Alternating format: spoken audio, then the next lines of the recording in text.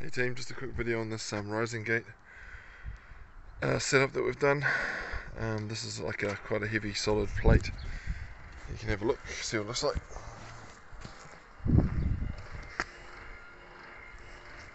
It's a heavy solid plate that we've done a few alterations to. But what it does is it gives you this big rise that you've got here. You can see that it goes up about 100 mils over there, so probably more than 100. That rise there is at least 150 mils. But it's got this heavy duty motor, so the motors get top mounted instead of being put at the bottom. Just get a bit more leverage up there, and then it's a pretty easy system to use, this one. Just press the button and it closes. It's got a soft close as well.